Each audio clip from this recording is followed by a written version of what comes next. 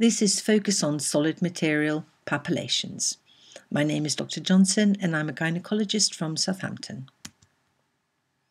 The IOTA group, the International Ovarian Tumour Analysis Group, wrote terms and definitions of adnexal pathology, all described using transvaginal ultrasound, in order to standardise terminology in the description of adnexal masses. This was their original paper from 2000, but there have been many more since. These are the different criteria used to describe adnexal masses.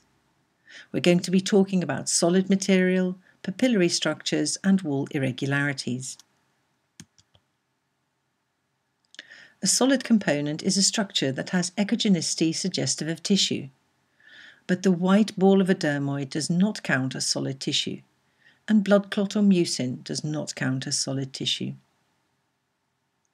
A papillary projection is a protrusion which measures more than 3 mm in height from the cyst wall, and it also counts as a solid component.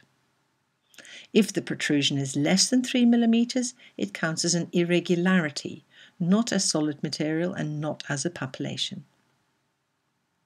An irregular solid lesion means either or an irregular internal wall or an irregular outer contour of a solid lesion.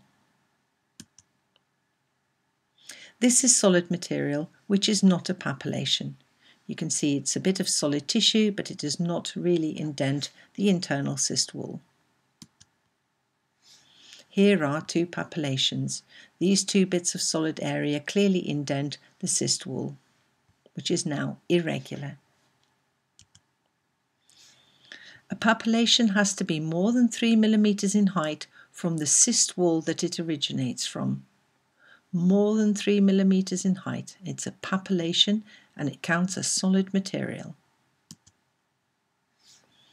This papillation did not have vascularity at a PRF of 0.3, but it did have some shadowing. A small papillation, more than 3 mm in height from the cyst wall that it originates from. Here are some papillations. So this is a papillation and that one is and that one. But this one, you can see that it only measured 2.8 mm. So it does not count as a papillation, but it counts as a wall irregularity.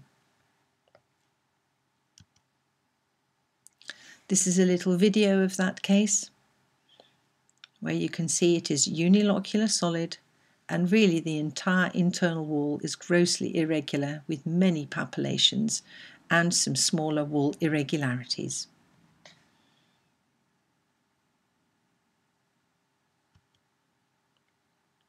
So the key features are that a wall irregularity slightly indents the cyst and measures less than 3 mm in height and does not count as solid material.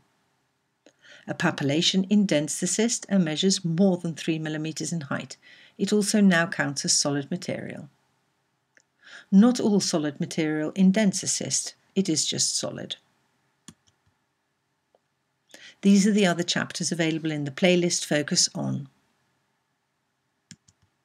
Thank you.